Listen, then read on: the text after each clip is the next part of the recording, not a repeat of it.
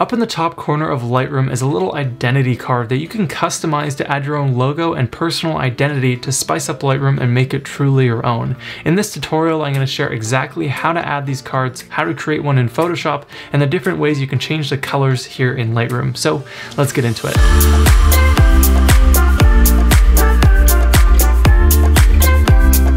Hello friends, my name is Brendan from BeWillCreative.com, where we love to talk about photography and photo editing. And in today's tutorial, we're going to talk all about personalizing Lightroom with your very own custom identity card and colors. If you have your own business or you just want a more personalized look to Lightroom, identity cards are a great way to do just that. It's very simple to do, and you can actually create your own custom PNG identity card in Photoshop. I'm going to walk you through exactly how to do that with your current logo. So with all that, let's hop into the computer and see how to do it. So what you can customize in Lightroom is this little card right here, as well as all of the colors of these words. What this is actually called is the identity card, and the way you can change this is by clicking on Lightroom Classic and then going down to Identity Plate Setup. By default, you're likely set to Adobe ID, which is why I see my name right here, but you might also see Lightroom Classic, so it'll just say Lightroom Classic rather than your name registered to your Adobe account. Now, if you want to add a more personalized look, you can click on the personalized option, and it brings up some different settings for you here. By default, it might say your name, but you could just highlight that and then type in I love Lightroom.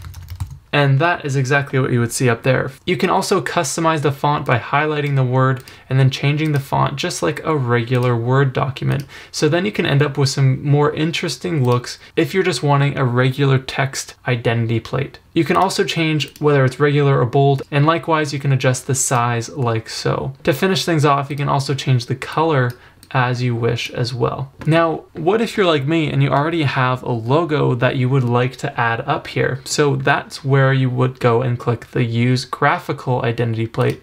Clicking on that, you can now find a PNG file from your computer to add as your identity plate. The problem is not just any logo will work because it needs to fit in a certain size. So that's where going into Photoshop and formatting this all ahead of time is crucial.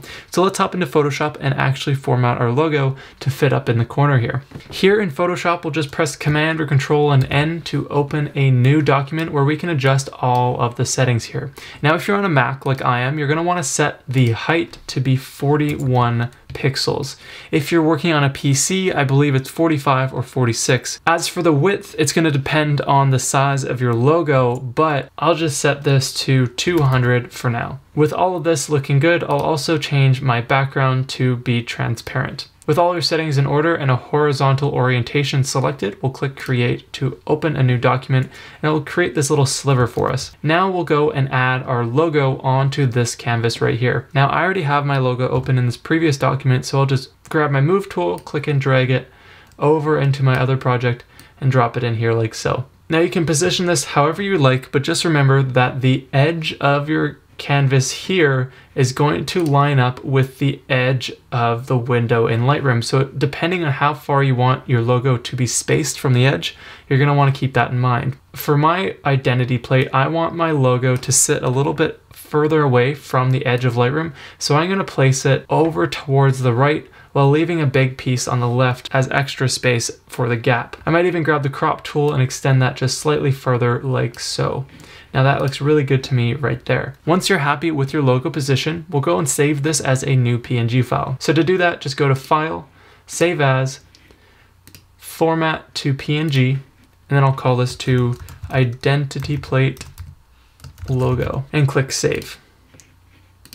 Now that we've saved our logo back here in Lightroom, we're going to click Locate File. Now I can go and select my identity logo, and it's going to add that right up there for me perfectly. And since I had that additional transparent area, it moved it away from the edge of the window.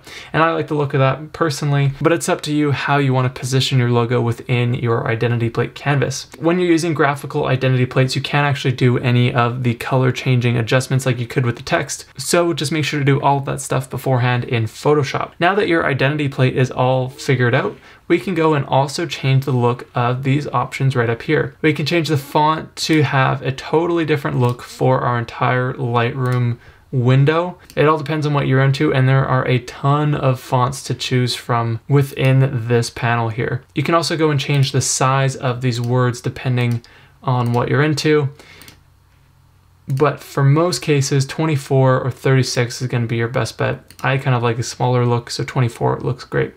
Now, you'll notice that there are two different color options here. The first one is going to change the color of your selected options. So since I'm in the library module right now, that means that the library is going to look green because I've just set that color. If I exit that and then I go and click on my secondary color, that's going to change the color of all the other text that is not currently selected. For this, I'll just set a dark gray color and then maybe pick a more blue color to match the blue of my logo, like so. And at this point, everything is really coming along, but we can do one more step to ensure that we can always come back to this if we would like. And that comes with saving it as a preset. So right here is the custom option. If I click on that, I'll go to save as. Now I'll just call this to Brendan Williams Creative Plate and then click save. Now I can always access that plate just by selecting that preset like so. So no matter what changes I make, even if I went back to the default options, I could go and select this exact setup that I have right now just by choosing this preset.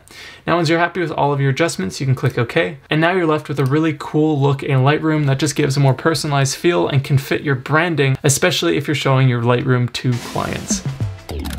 Alright guys, so that is how you can set up your very own custom identity plate in Lightroom and add your own logo to the upper bar in the window. I personally have my Lightroom set up just like I showed in this video, but for when I make most tutorials, I just set it to a default so everything looks familiar for you guys. Now, if you enjoyed today's tutorial and you're going to create an identity plate for your own Lightroom, then make sure to hit that like button down below as it really makes a difference to help more people see this video. Again, my name is Brendan from BeWellCreative.com. I'll catch you back here next time for another new tutorial. See you then.